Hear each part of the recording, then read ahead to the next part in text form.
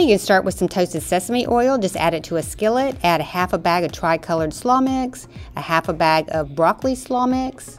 Going to add some chopped red onions and some chopped cilantro.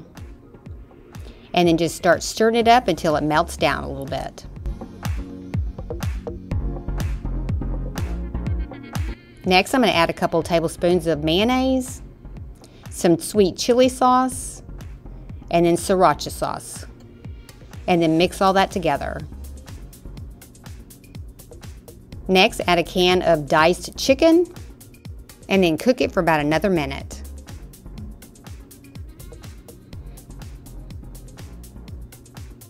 This is super quick and easy, one skillet meal, and you will love this.